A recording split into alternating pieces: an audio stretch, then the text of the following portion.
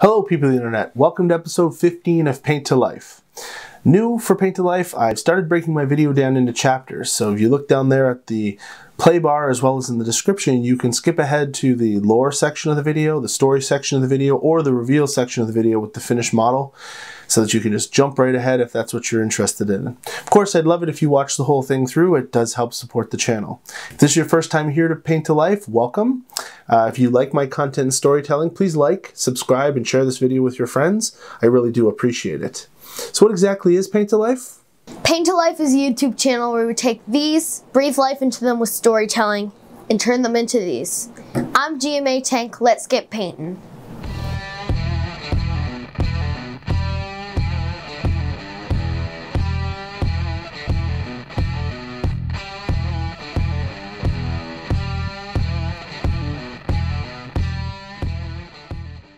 Okay, last week we painted a blue dragon, Raylan. You can find that video right here if you missed it, on that little eye if your device supports it. I strongly suggest you check it out. Some school curriculums are considering adding it for the anti-bullying message that it contains.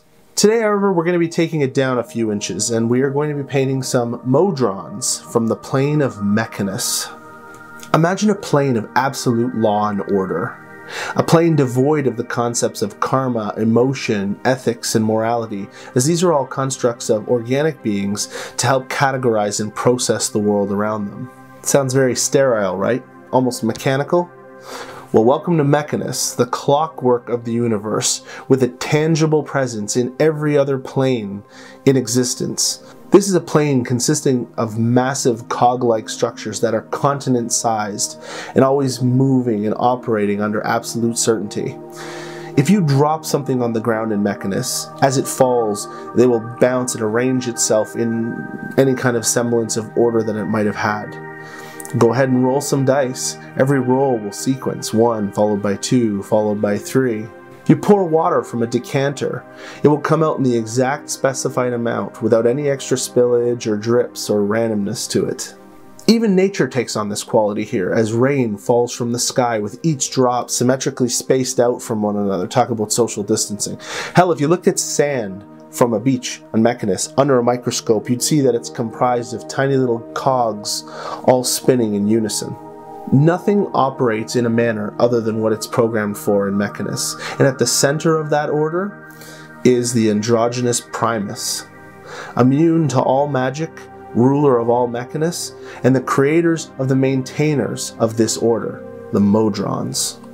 Modrons look like a weird blend of organic and geometrical shapes, with both organic and mechanical parts blended together like a cyborg. They're absolute physical manifestations of law without regard to good or evil. They follow a strict hierarchy, with each rank reporting to the rank directly above it and issuing commands to the rank directly below it. Now, there are precisely 300 million Modrons in existence in the universe, and that number is unchanging. If a Modron is destroyed, it disintegrates, and somewhere randomly a Modron of a rank beneath the one that was destroyed, in a flash of light, takes the shape of the next rank above. And that process continues all the way down to the lowly Monodrone at the bottom, who will suddenly appear in Mechanus and wander out of the cathedral to rejoin the rest of them. Now, Monodrones are the lowest rank of Modrons. They're so basic they can only do one thing at a time. They take orders from the Duodrones, that are the second rank in the chain, who can do 2 tasks at a time. The ranking structure is repeated for the Tridrones, Quadrones, and Pentadrones, up all the ranks to Primus itself. Now, if you encounter any Modrons during your travels, be aware that that's not an accident. They're there for a reason, possibly a mission. They're also not inherently violent, and they will attempt to resolve things non-violently, as destruction completely goes against their nature of organization and order. However, if they are agitated or ordered into action, they will comply with zero pity and zero remorse. You see, Modrons are not individuals, they are collective, and all information gathered makes its way all the way up the hierarchy to Primus itself, which means it's virtually impossible to convince a Modron to go against something it's been tasked to do, even with the aid of magic. But what about our Modrons? There is a single Monodrone and Duodrone pair that are assigned to a factory on Mechanus, and their main role is to adjust all of the wall fixtures that are no longer level due to the continual vibrations of the factory. The Duodrone inspects and points out the crooked pieces and orders the Monodrone to straighten them. One day, a large explosion rocked the courtyard outside their factory. The pair went outside to check it out, and a large random portal to some random realm had opened up, as sometimes happens in Mechanus. Before they could get closer to inspect it, a tri-drone had come by and investigated and detected that some creature of chaos had snuck into their realm and must be destroyed. It ordered the Duodrone to track down and destroy this beast while it would go and get reinforcements. As the two marched around the perimeter of the factory, the Monodrone suddenly stopped in its tracks and started beeping, "Fire, fire, fire, fire." Sure enough, there was a fire raging inside the building. The two Modrons, bound by duty, charged into the facility. Large triangular flames of the exact size, growing from the floor to the ceiling, glowing from orange to yellow in a rhythmic trance-like pattern, were burning the combustible fluids and fabrics inside. The pair engaged the fire suppression system, which quickly put out the blaze. Investigation ruled that the Chaos Beast must have gotten inside a conduit somehow, and its mere presence had started the fire. 1 hour, 55 minutes, and 50 seconds, the precise amount of time it took the tri-drone and the dispatched unit to walk from the barracks to the factory and then back. The Modron unit could not find any sign of the Chaos Beast, so they departed, advising the Duodrone and Monodrone to report on any other suspicious activity in the factory that they saw. 3.14 cycles afterwards, some worker constructs collapsed and went offline. The Monodrone and Duodrone pair reported the news, and when the repair team arrived, they concluded that the cause of the crash in the employees was due to a biological contamination of their organic parts, resulting in failure of the flesh to provide the sustenance required by their mechanical components. They were diseased. The pair did a thorough sweep of the facility until the Monodrone stopped and started shouting, "Poop, poop, poop, poop." Sure enough, there was evidence of feces and urine waste inside a housing unit that contained exactly 10 days, 8 hours worth of rations for the workers, enough for 31 shifts. 5 cycles later, and on lap 2,940 of their routine straightening patrol, the Monodrone again alarmed, "Destruction, destruction, destruction." Sure enough, the Duodrone had noticed something had been attempting to destroy a wooden structural beam. By tooth and claw, they were clearly intending on bringing down the whole factory. It was clear to the pair now that the Chaos Beast had not in fact left their factory.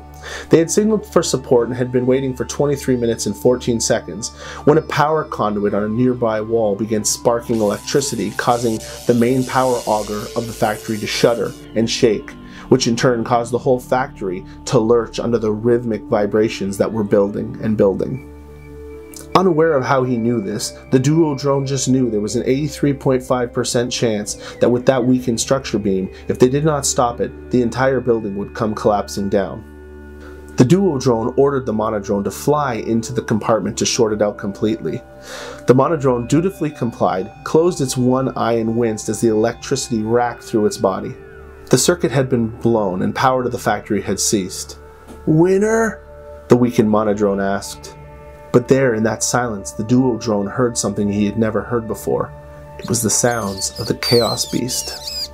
The pair grabbed their spears and loaded their combat protocols. They might only be 2 Modrons, but they were also many. As they crept towards the noise, they spotted the creature, sitting atop a large cog on the floor of bronze, surrounded by scrap and other recycled materials. It had brown fur covering its back, and was using its large teeth to tear away at some material, possibly attempting to make a nest for some of its chaos spawn. Monodrone A634E440 and Duodrone 7A7AE8A1 had successfully killed the Chaos Beast invader that day. A large brown rat from Mary Wynette's kitchen in Suzale. The Modrons had restored order.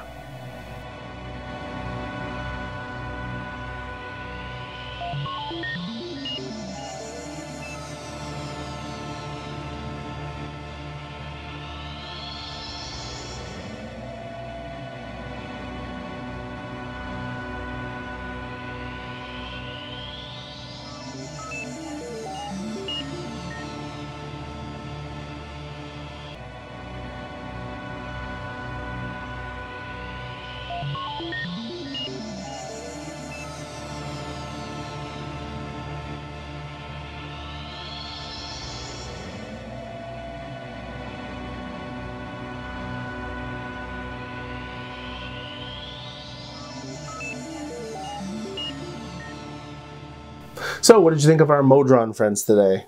Here's the finished mini for the shelf.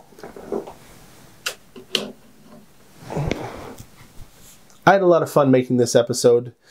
Sometimes it's nice to remember that, just like in life, sometimes the little victories are just as important as the big ones.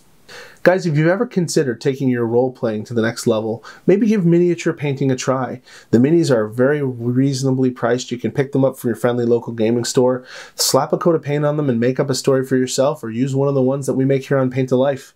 It's a lot of fun, and I think you're going to enjoy it. I've only been painting for 397 days. Oh, I sound like a Modron now. But you know what? Every time you paint, you get better. There's lots of really great communities out there on YouTube and on Facebook that you can join and be a part of. It's just a lot of fun. I release new Paint to Life episodes every Saturday, and the painting video that plays up there during this episode can be found on the subsequent Tuesday release with my commentary, as well as a little bit more in depth of why I did certain things. This week in particular, I visited a local machine shop. Thank you very much to Ryan for these scrap metal flakes and shavings that I was able to use in the basing. Very cool. So you can find a link for that in the description below. Also at painttolife.com, you can find all my videos, my blog, my Instagram page is all there as well in one handy spot for you if you'd like to check it out. Next week, we're back to dragons of the metallic variety with the bronze dragon. So come see that. Otherwise, have a great week. Stay safe. I'm GM Atank. Thanks for watching. Wash your hands, people.